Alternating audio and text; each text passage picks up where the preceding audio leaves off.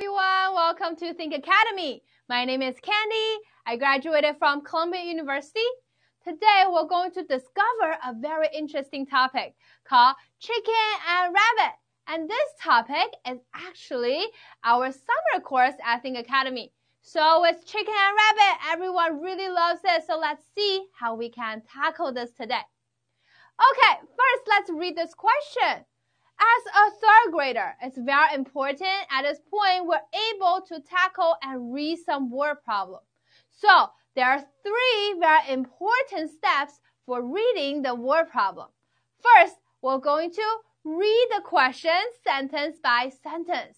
And then we're going to circle out the important information. Lastly, we're able to draw them out and help us to visualize. Okay, are you ready to tackle the question? Let's get started. Here, let's first reading this question carefully. A total of 8 chickens and rabbits are caged together. If there are 20 legs inside the cage, how many chickens and rabbits are in the cage respectively? Okay, first, let Candy ask you a question. How many legs for one chicken? There are 2 legs.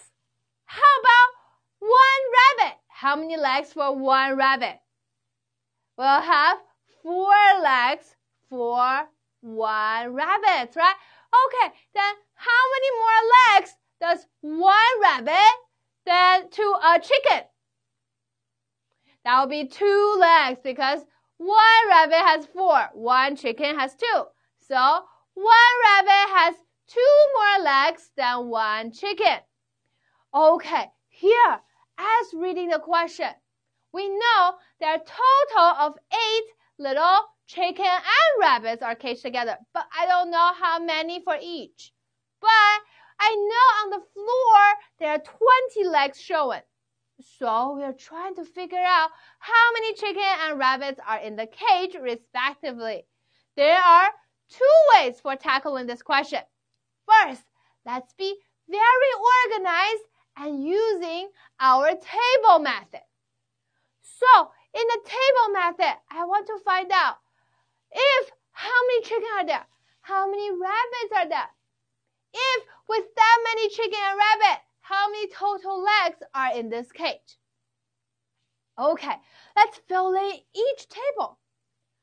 First, with the chicken, if I said there are 8 chickens, then how many rabbits are there? That would be 0 because we only have 8 animals. If so, total legs in the cage, how can I count the total legs? I can just use 8 times 2 because each chicken has 2 legs. I have 8 of them. So total, I will have 16 legs. Okay, do I have enough? No, because the question told me I need 20 legs. So what can I do? So that means some of the rabbits are also in this cage as well, right? Okay, so now I have 7 chickens. I will have how many rabbits? I will have 1 rabbit. So total, I have how many legs? 7 chickens. Each chicken has 2 legs. Plus 1 rabbit has how many legs?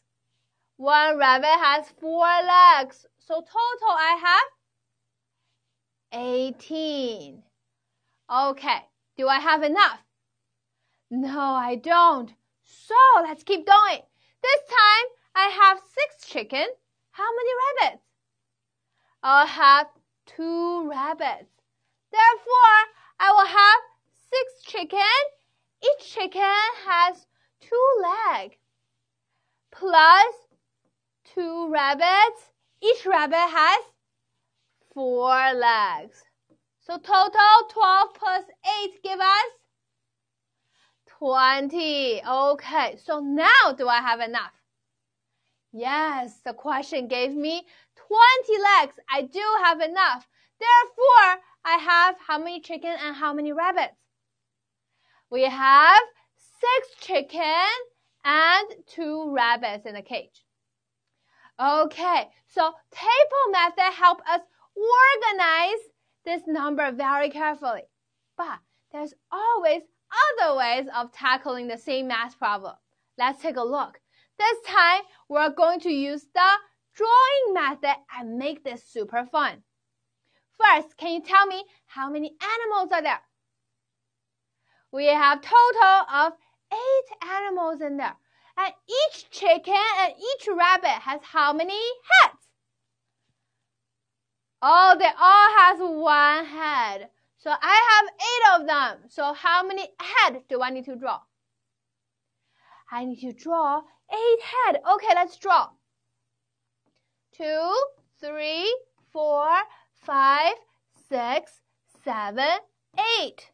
Okay, I have 8 heads. How about this time? I assume all of them, all 8 animals are all chicken. Okay, so each chicken has how many legs? Each chicken has 2 legs. Okay, first, let's make them all chicken. With 8 animals all chicken, how many total legs do I have right now? I have 8 of them. Each of them are 2 legs. So total I have 16 legs. Okay, I need how many legs? I need 20 legs. So I'm missing 4 legs, right? Okay, very good. Then I'm missing 4 legs.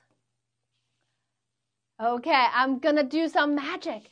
I'm going to change a chicken into rabbits. How can I do that? Okay, I can just physically upload 2 more legs for each chicken and turn them to a rabbit. First, okay, so 1 rabbit has how many legs? 1 rabbit has 4 legs. Okay, so I need how many more to make this chicken into a rabbit? I need 2 more, right? Okay, let's see. 1, 2. Okay, now this time, this chicken has become a rabbit. Okay, now I have how many legs? Now I have 18, right? So how many more do I need? I need 2 more. Okay, so should I continue to plug in here?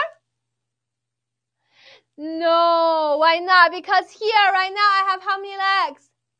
I have 6 legs. Which animal has 6 legs? No. Okay, that must be a monster. Okay, so we can only do 2 more legs onto 1 chicken to turn them into a rabbit. Okay, then I'm going to changing the second chicken into a rabbit as well. So now, total I have how many legs? Total I have 20. Okay, so 16 plus 4 give us 20 legs. Okay, do I have enough?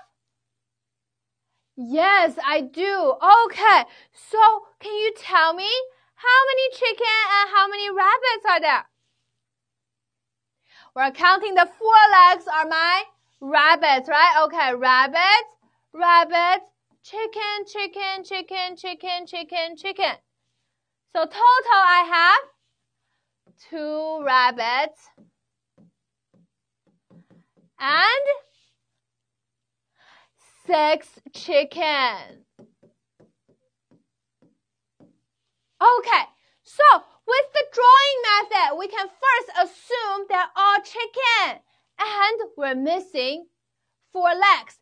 That is because each rabbit has 2 more legs than a chicken. So some of them must be rabbit. And then we make up the 2 legs to turn the chicken into rabbit to find out exactly how many rabbits and how many chickens are there.